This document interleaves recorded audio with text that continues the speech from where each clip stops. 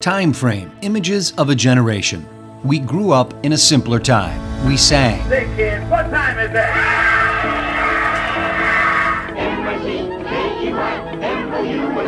We laughed. Hello, boy. I can't believe I ate that whole thing. We cried. President Kennedy died at 1 p.m. Central Standard Time. He's been shot. Lee Oswald has been shot. We fought. We loved. We were attacked. Japanese have attacked Pearl Harbor, Hawaii by air. Our flag was still there.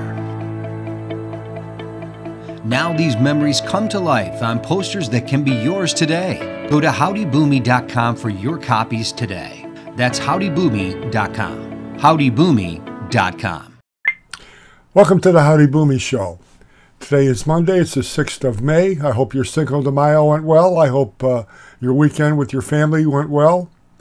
You look around today and you shake your head, but I think one thing we can do, or the press can do, in alleviating the anxiety over these demonstrations all over the country against Israel, against America, taking of buildings, go after the money. We know George Soros is behind it. Bill Gates is behind it. The Rockefellers are behind it.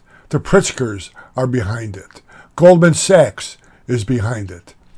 We need to do a study on these people and put them on the front page of every newspaper in the country on a daily basis for, say, 10 days.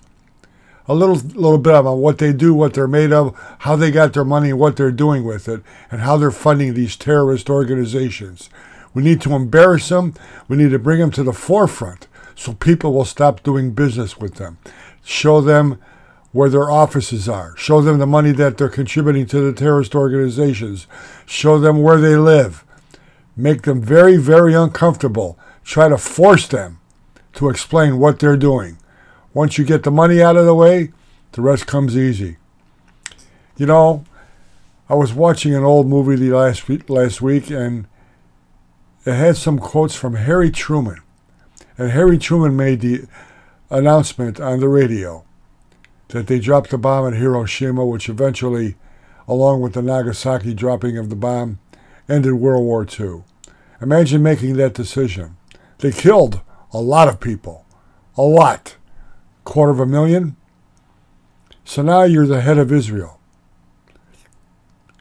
People are trying to destroy your country.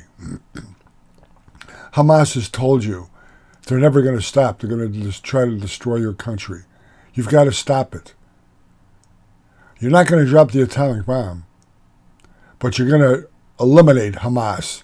Go through Gaza like it's never been gone through before. You have to save your country, just as Harry Truman did. And what do you think the people that are here today would say about Harry Truman now? Can you imagine the demonstrations in the country? Can you imagine if there was a Harry Truman now who solved the problem in Gaza? You see, we think like a very, very good country. We have hearts. We have souls. Radical Islam does not. They put people in planes to crash into buildings in New York City, Washington, anywhere. They kill babies. Who walks in to a house and beheads a baby? Do you think they care about life? They do not care about life. You have to stoop to their level to get rid of them. Do one thing, as I said at the beginning of all this. It's tough being a grateful, charitable person. It's tough to imagine, but all the hostages are dead. Imagine that. All the hostages are dead.